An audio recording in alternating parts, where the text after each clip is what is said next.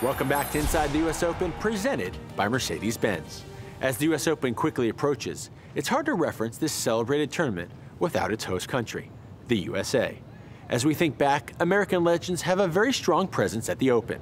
Jimmy Connors, Andre Agassi, Pete Sampras, and many more. But today, the question remains, what is the future of American men's tennis? Where's it headed? And how can it get even better? Recently, I had the chance to sit down with the sport's most talented up-and-comers and distinguished players. Let's hear what they had to say about tennis in the U.S. and what's on the horizon.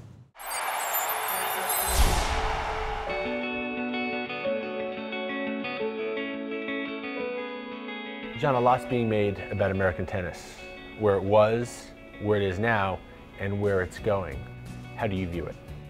As American tennis fans, we were kind of spoiled growing up in the 70s and 80s and 90s. I could run off all the great American players, all the Grand Slams these guys won. And it has been, a full 10 years since an American has won a Grand Slam, but I think the game has sort of evolved. It was certainly very tough, in the 80s and the 90s, but I think now the game is just so international and so deep. And these guys in Europe and in South America seems like are just coming out of nowhere and everybody can play. Well, Leighton, you could definitely relate because Australia and Americans were at the forefront of tennis for so long and so dominant.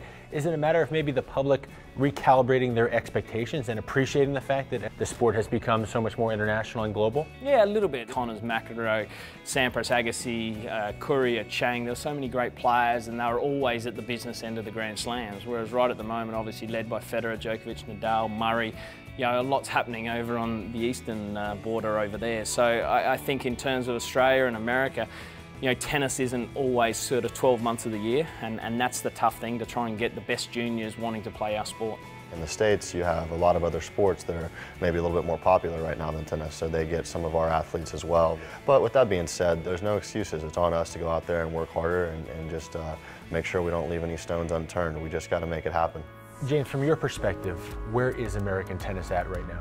I still think American tennis is in a good place. I've got the Bryans as the best doubles team in America. We got, in the world, excuse me, and we got Isner, Querrey, top 20 players. I myself have a good 4, 5, 6 years ahead of me. So I think American tennis fans maybe need to lighten up a little bit and just sort of let it come to them and not put so much pressure on us. Maybe just appreciate what you guys are doing now and not compare it to the past.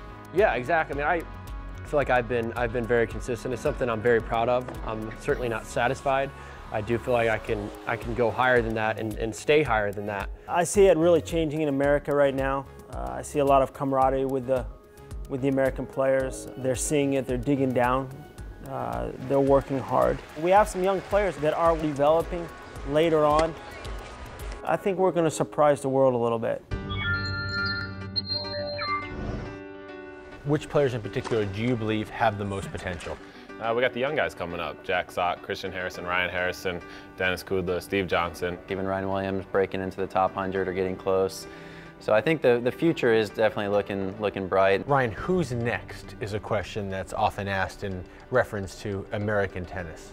There's yourself, Jack Sock, Ryan Harrison, Dennis Kudla, Stevie Johnson. Those are the names that keep coming up. What does it mean to you to be a part of that group? It's huge. When you're practicing out there with all the other guys, you look over and that guy's not quitting. It makes you want to keep going as well. So it really, we push each other and, we're looking to make that next jump. Jack, you're only 20 years of age. The Davis Cup captain, Jim Courier, has already referred to you as having maybe the second biggest weapon off the forehand side in the sport next to Nadal. What emotions does that evoke when you hear someone that you respect so much talk that positively about you? Yeah, that's it's kind of music to my ears. When you Google your name, there are thousands of hits that mention you in relation to the future of American tennis. How much pressure is that?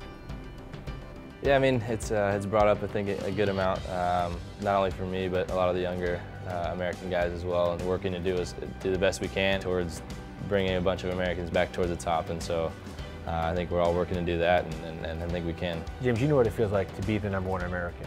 You had a stint there in the middle of Roddick's very long run. Is it a lot of pressure? Yeah, it's a ton of pressure, and I think it's something that you don't realize until you get there, because once you get there, you start hearing all the interviews and talk about #1 American, and they tell you how rare it was. I really enjoyed it. I loved it. I also knew that at that point in my career, Andy and I were both kind of the top 2 Americans that were kind of vying for that. Christian, it's an interesting dynamic having 2 of the best prospects in American tennis be brothers. What's it like for you? Well, definitely he's a little bit older, so I've kind of got to learn a little bit from him coming up whenever he was kind of trying to make his stage and kind of his place on the tour, and that's kind of where I'm at now. Now, we asked your brother this as well, since he's one of the top prospects in American men's tennis. What would it mean to him, not just to win the doubles at the US Open with his brother, but possibly play Arthur Ashe Stadium on the court against his older brother? Ryan Harrison versus Christian Harrison, Arthur Ashe Stadium, US Open. That'd be one of the coolest experiences you could imagine. I know that watching us play at the Open last year and our fun run to the quarters was probably one of the best moments my parents have had. I'm looking forward to the opportunity one day. We both have a long ways to go, but that'd be one of the coolest moments I could ever imagine. So American tennis needs the Harrison brothers to be successful. They need somebody. Hopefully it's us and some of the other guys, and I certainly hope that we can all get there. Up next, we'll continue our discussions with some of America's most respected players and soon-to-be stars, and hear how quickly the sport is evolving and reaching new heights. It's actually kind of scary. You see these guys, and it's just how they move is absolutely incredible. You look at the top guys in the game. And later, we'll explore the future of the US Open and predict who could be the next American champion on the men's side.